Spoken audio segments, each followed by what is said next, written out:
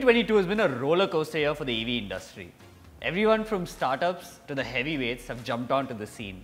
From tractors all the way up to trucks, every single category is opening up, sales are shooting through the roof. But at the same time, a lot of safety issues have cropped up this year, specifically EVs catching fire. The government stepped right in and enforced a whole host of changes under AIS 156 and AIS 038.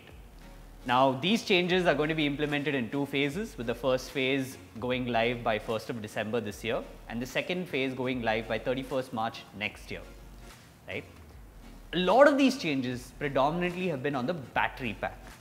And as you may or may not know, a battery pack has three key layers. The foundation, which is the lithium-ion cell, the intelligence layer, which is the BMS, and finally, the battery packaging, which is the mechanical structure that just houses everything in. Right? Now, to talk us through these changes, what they mean for the industry, and what it could hold for the future of EV in India, we've got Arun and Rituraj who are going to talk us through it. Right?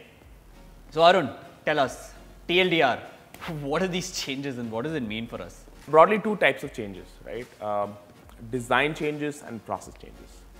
Design changes are all about how do you design a battery pack, and this is everything, like you said, the cells, the BMS, the mechanicals, the thermals.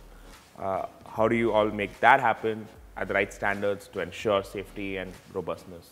Got it. The second bit is on processes. How do you repeat that battery pack every single time, right? To ensure that every battery pack that goes out there in the field is safe, and it is also the same battery pack that was designed in the first place. Right? Got it. So a lot of things around traceability of hey, what cells are going into these battery packs, traceability around the components, traceability on data from the field.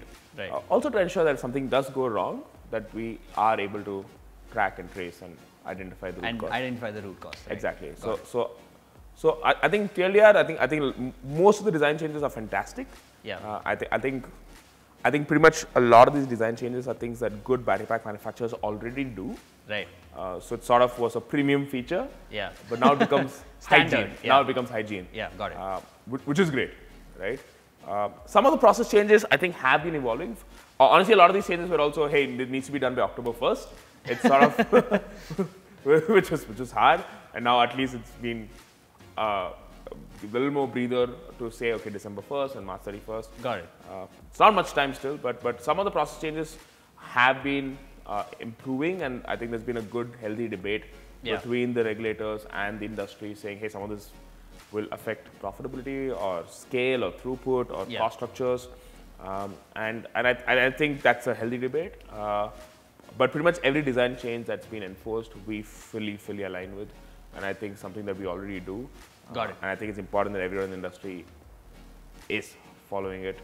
From an industry point of view, this means that you're not going to have mom and pop shops anymore. Got it.